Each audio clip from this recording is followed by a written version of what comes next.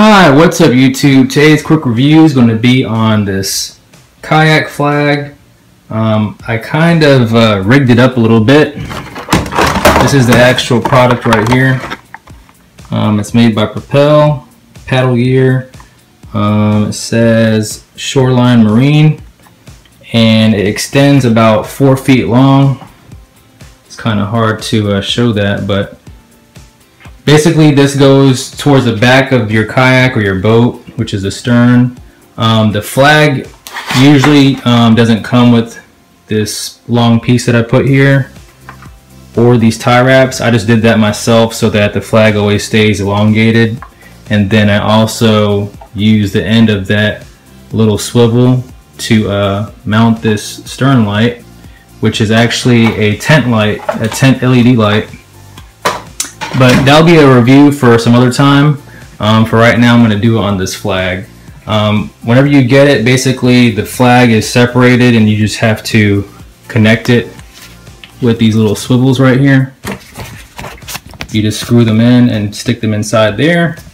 And then it has this adjustable little swivel right here that you pop out of place right here so that you can lower your flag up and down. I'll show you that real quick. There we go. And then you can lock it into place just like that. Sorry, I'm doing this with one hand, it's kind of hard. And then it comes with these 4 screws and this little mounting kit right here, which are already installed. I just drilled a hole about 2 inches in diameter, stuck that in there with some I put that sealant on the inside and then screwed it in.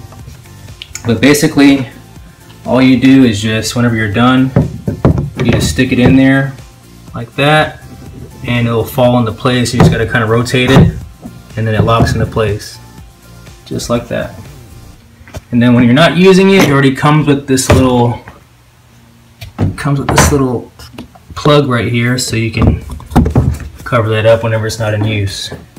So I highly recommend this state safety flag, kayak flag, because it's really nice and durable, really cheap. If you want to check it out, I have it in the link in the description below. And I do highly recommend finding some kind of stern light. This one I found online for like not even $5. And it's really neat because it has like 3 different features. Basically, you can turn it off like that. That's the brightest it'll get with the setting 1. Setting 2, it dims it down a little bit. And then setting 3 makes it flash, or like a little strobe type effect to it. And I'll show you what it looks like whenever it's dark real quick. Turn off all the lights in here. So as you can see there, it is really bright. I guess I'll go and show you the brightest setting right there. That's the brightest setting, and this is the dim setting. So I hope you all enjoyed the video. If you have any questions, definitely comment below. But as always, thank y'all for watching.